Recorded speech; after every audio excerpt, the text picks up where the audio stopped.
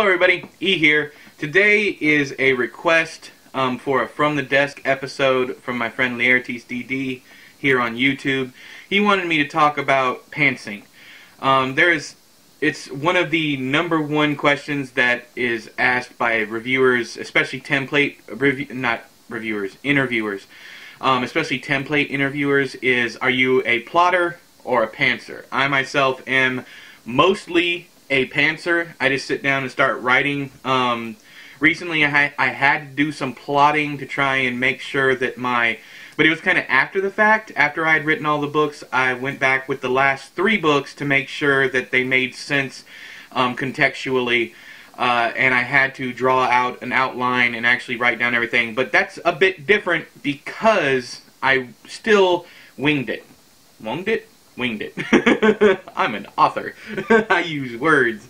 But the last 3 Bay's End books, which I completed back in 2016, No Home for Boys was finished back, I think it was 2016. I winged it throughout that entire series with one thought in mind, knowing where No Home for Boys was going to end. Now, if you're watching this video when I upload it, you still have to wait until June to read No Home for Boys. But Bay's End was a pantser novel. The Sound of Broken Ribs, The Bedding of Boys, Everything is Horrible Now, and No Home for Boys. All those books were pantsed. But the last 3 were outlined after the fact, and I had to do some major changes to the last 2 books to make them fit, because that's the problem that you have with pantsing. Now, pantsing, the whole purpose of pantsing is to get out the raw, emotional story that is stuck in your head. Basically, what Stephen King calls, and I know I go back to him all the time, but I learned most of the stuff that I've learned from Stephen King, so I always harken back to him unless I can get some better information off another author, and then I'll bring them up. But he calls it's like archaeology. The stories are there, we're just uncovering them. I feel the same way for a plotter. It's just what a plotter does with their outlines and their brainstorming is what a pantser does when they're just writing. Now, a first draft from a pantser looks like a hot mess. I've heard Lee Child writes a near-perfect pantser novel, but he also has established characters. He has established lore and I want to say lore, but it's history with the characters, because he writes thrillers, Jack Reacher and whatnot. It's much easier to write a thriller with recurring characters because you don't have to keep up with, well, it's easier to keep up with because you're only working with a set group of folks. Now, you got Jack Reacher doing his thing. He always does the same thing. You know, he's a badass, that kind of thing. And you have people coming in and out of his life. Whereas with standalones, you're dealing with a brand new cast of characters every single time, and you do not have that established history. So, do I think Lee Child cheats? No. But do I think it's a little bit easier to do that? Yes, because I myself had to do that at one point in time in my career. Now, I've had several thriller series. I've had one under this name, the Larry Laughlin series. 3 of those books still aren't, well, actually 4 of them. I keep forgetting that Pennies isn't out yet. But Hope for the Wicked, Pennies for the Damned, Flesh for the Asking, Corpses for the Grinder, and Judgment for the Righteous are all in that series. So my own personal belief is it is easier to pants when you have established characters. It's much easier to take those characters and do something with them. Of course, if that's easier, then I find, either big casts or new casts much more difficult to manage because you're having to come up with whole new histories, whole new, everything. Now, how do you do it? That's the magical question. That's why Laertes wanted me to do this. And I'm kind of skirting around it because I don't even know how I do it. So we're going to talk it out. I'm actually going to sit here and I'm going to try to pants. Now, I'm going to put my money where my mouth is. I have no way to screen record, but I can write you what comes up. Now, when I sit down, my process is I'm going to open up, and I don't have a screen recorder either, so I apologize for that. The only thing I could really do is have another camera back here recording it, but I mean, you can take me for my word, I hope. I'm going to go into my writing software. By the way, I use Word. I don't use Scrivener or any of these other apps or anything. I don't understand why anybody would use anything other than Word. I know you have to pay for it, and I know Google Docs is free. I hate Google Docs. It is a laggy mess, and I don't use it. I'm going to go into new. When I start a new project, sometimes if, like, I had to finish that series.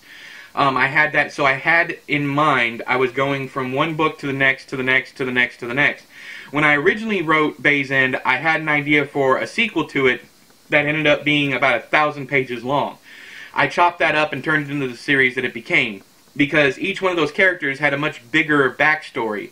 Because I knew from the get-go, and this is a slight spoiler for Bay's End, I knew that Eddie's ghost wasn't just Trey's imagination. So when I go in, this is new for me, so I wish I had a screen recorder to do this. But when I go in, I usually do Untitled. I do type that first, then I type my name, Edward Lorn. Sorry, it is up on a.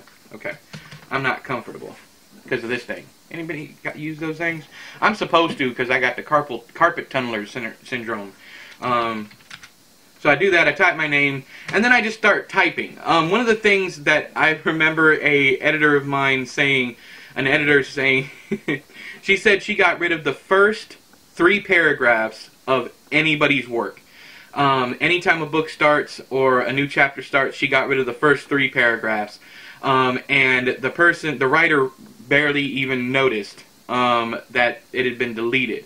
Now, there's 2 problems with that. First off, I called her on it because track changes. I mean, we work with track changes. You can see what's deleted, and I can't imagine anybody just blindly agreeing to the first 3 paragraphs deleted. But I do know where she's coming from. Most authors take a good 3 paragraphs. Sometimes it's a whole page to get going.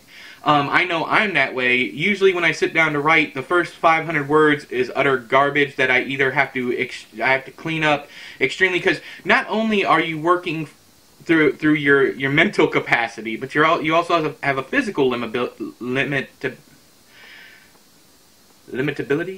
No, that's not right. What's that word? I'm an author, y'all. It's the second time I've said this. You also have, you have to get through the physicality also. So your fingers have to warm up. You're going to make a lot of errors. You're going to type stuff like your instead of you are, a contraction. You're going to make huge mistakes. The opening of any chapter, if you're like me and write chapter to chapter to chapter, the opening of every chapter is going to be pretty rough.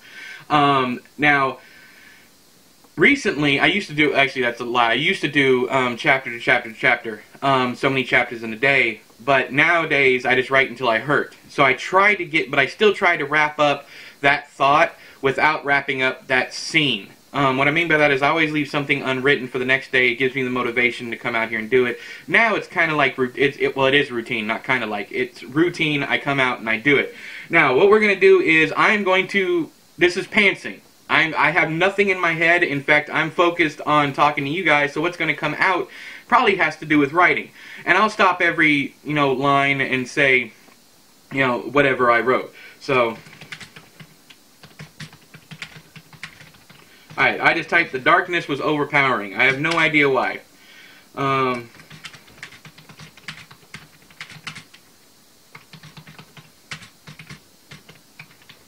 In the corner stood a damaged mannequin.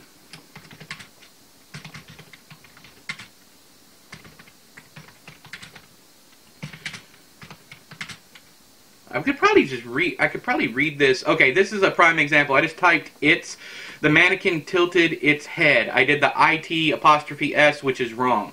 It would be the ITS without the apostrophe, because that's the possessive one. So the mannequin tilted its head. Let's see here. What did it do? I don't know what it did. But I don't want to use. I always like to use gathering info, but that's terrible writing. Collecting information. That's not a way, because it might be what this sentient mannequin is doing, because it just tilted its head. But let's just keep on going. Let's do gathering information about the room. That's how you don't get. That's how you try not to get stuck on Gathering information. Why did I... Gathering and information is what I typed. Gathering information about the room. Now that's bad writing, okay? But how you work pantsing is you just plow through. You don't think too hard. I'm thinking too hard right now because I have someone watching me. I have all of you watching me. But the darkness was overpowering. In the corner stood a damaged mannequin. The mannequin tilted its head, gathering information about the room. And then I'm a stickler for going in and actually setting up my formatting so that I don't have to do it later. So I do my indent paragraph by .3. So I do that. I also work in... Now it's starting to bother me because it's set for Calibre, whatever it's called. I go to Times Roman and then I go to 12, and then I set the paragraph spacing to 1.5 and the before and after is 0. And I'm a happy dude after that. So I'm gonna call this, now I have a title. I'm just gonna call it Mannequin for now. Now that I'm in here doing this, I really should have done this on Google Docs and then recorded. I think I'll do that next time. If you guys want to see that, or if you want me to do this live next time, now the feed will break up, of course, because I don't have the best internet. But what we can do is I can record this and write live, so it'd be kind of backwards. You can watch the commentary afterwards. If you guys are interested in that, let me know down there in the doobly-doo. So the darkness was overpowering. At this point, I'm going to keep on rereading what I have in case if I ever get stuck or whatever. And if you do get stuck to the point where you can't think anymore, move on to something else. The darkness was overpowering. In the corner stood a damaged mannequin. The mannequin tilted its head, gathering information about the room. Now, the editor in me already wants to know what the mannequin looks like. So I would go back... if I kept on doing that, just to pad this, it's not padding, really, because you need to know. Stood a damaged mannequin. One missing arm, and a chipped face. Damaged. I'm going to do a damaged mannequin colon. I like the way that looks better. With one missing arm and a chipped face. No, I think I'll do a comma there. See, this is how I work. This is how I work when I don't know what to write next. I go back and I edit what I already have. The darkness was overpowering. In the corner stood a damaged mannequin. Stood a damaged mannequin with one missing arm and a chipped face. The the white styrofoam, I don't know how to spell styrofoam, I know it's supposed to be capitalized, peeking through the beige flesh. It's not really flesh, but I like that. I like the image of that. So I'm going to do, so all that's, that first sentence has grown to, the darkness, no, it's the first two sentences. The darkness was overpowering. In the corner stood a damaged mannequin with one missing arm and a chipped face, the white styrofoam peeking through the beige flesh. The mannequin tilted its head, gathering information about the room. Okay, that's where we're going to stop for this. Now, I had no idea sitting down, and this is where the magic comes in. I hate saying it like that because you guys want information. You guys want hard facts. I don't have hard facts for you. I sat down. Last time I've seen a mannequin, probably watching a Markiplier gameplay on YouTube, is probably a year ago. I haven't been thinking about mannequins. Mannequins are not up in here in my head. That image came from somewhere in a dark room. The darkness is overpowering. There's some weight to it. And in the corner stood a damaged mannequin. And the closer I looked in my head at this thing, the more I saw. That's why I had to go back and edit it, because I wanted to know exactly what it looked like. And then the mannequin was inquisitive, so the easiest way to denote that, or to bring that across, is to have it tilt its head, you know, like an inquisitive dog. That's an overused thing, too. I still use it, but it's overused. Gathering information about the room is bad writing. Gathering information about the room is not interesting verbiage. So I would go back and change that in another draft. But the first and foremost, what you are doing is the same thing that a plotter is doing. You're just actually writing the story as you're doing it. What you're going to do later on is you're going to go back, instead of writing it out the first time as a first draft, you are going to write a rough draft that is a mangled mess. And then you're going to take that and use that as an outline to rewrite the book. That's all pantsing is. It's just a different way of brainstorming. So I hope this has helped, especially for you Laertes DD. I have no idea how long this video is.